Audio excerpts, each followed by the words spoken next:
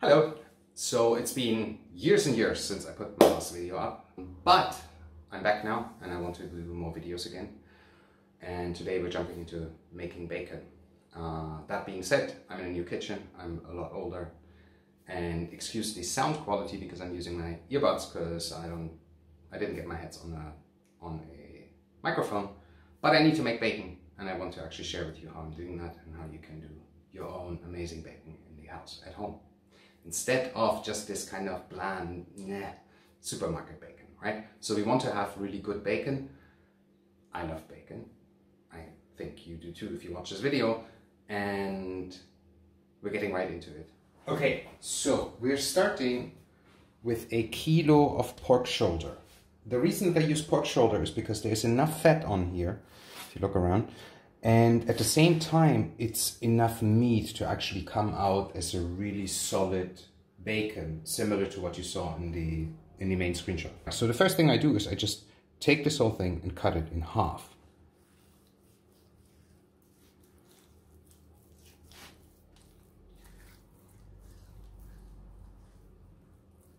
Careful with the fingers and all that jazz.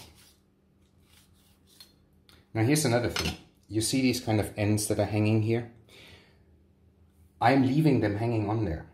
The reason being that, the same goes for these thin ends here. The reason being that once the bacon is done curing, I can cut those off and chop them into cubes for anything else that I want to do. Right, that's the meat prepared. Now let's move on to the preparation of the spice mix. For these spices, we have only 4 ingredients, and that is salt. This is similar to curing salt. Basically, it's a mix of salt and sodium nitrate. Now, I know that there is a whole lot of questions about the whole nitrate thing. Should you use it, should you not? I personally like it because I would like to keep my bacon pink on the inside. And on the other hand, it adds for me, the bacony flavor to it. There's unrefined cane sugar, and there are caraway seeds, which I put through a mortar and pestle just a little bit to kind of crack them open. Salt. To get good bacon, you want to have 3% of your meat weight in salt, which means for 1 kilo of bacon, that is exactly 30 grams. I will put the non-gram description on the bottom. So you can see the weight there, I assume. So we're taking off this one 27 grams from, this is way too much. See, there you go. That's how you not do it.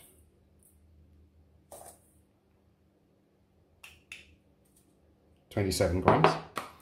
And then we add another 3 grams of the mix with the nitrate powder, because this is a mix of salt and nitrite. And there you have it. That's your base ingredients for bacon. If you would cure your meat with this right now, you would already get bacon out. However, we all know that good bacon has like a roundness to it. Otherwise you get the store-bought bacon, which is just basically meat and salt. So we want to round out the flavor.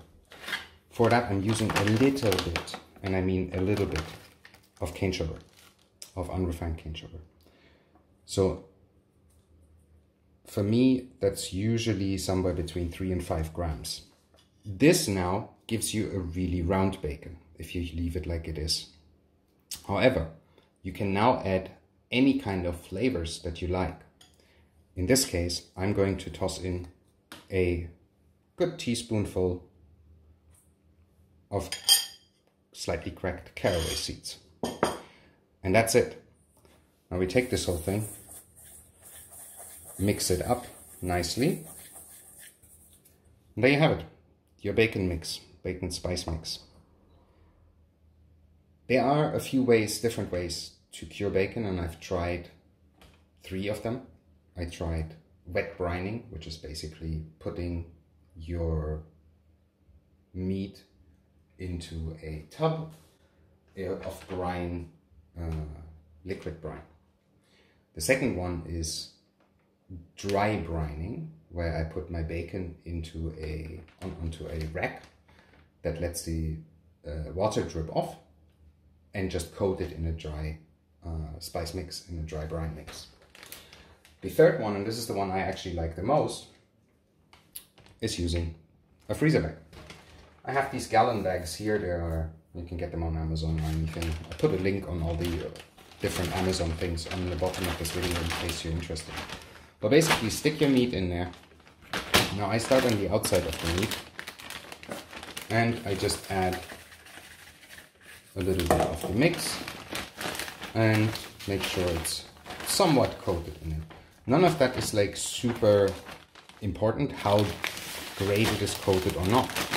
There will be water that comes out of the meat, which will dissolve more the rest of the salt in the sugar and distribute that, and make sure and you get the rest brine that is not covered. And we put the second piece in there.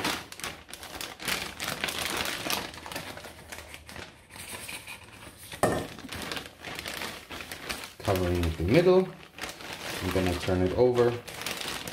So this is how the meat was before I cut it apart, and cover the rest of it. And done. The good thing is, because you measure it out, the spice mix, you know exactly that there should be nothing left over. And it's done. 1 kilo of bacon to go into the fridge for frying. Now I'll show you a little bit of a trick that I have here, because I don't have an actual vacuum sealer. And for that I need to move the camera for a second. Okay, so basically what I have here is just a metal straw. So I stick the straw in one corner of the bag. You can see that I put this here so you see. So I put the stick in one side of the bag, the straw, and then I basically just pull the air out.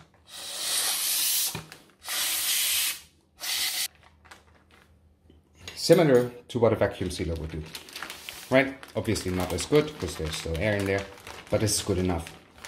I just don't want the bags to be bulgy and kind of not really sitting dry when I put them in the fridge. But there you have it. This goes in the fridge now, sits for about a week, and I will make another video when I'm actually opening it and show you how I go on with that.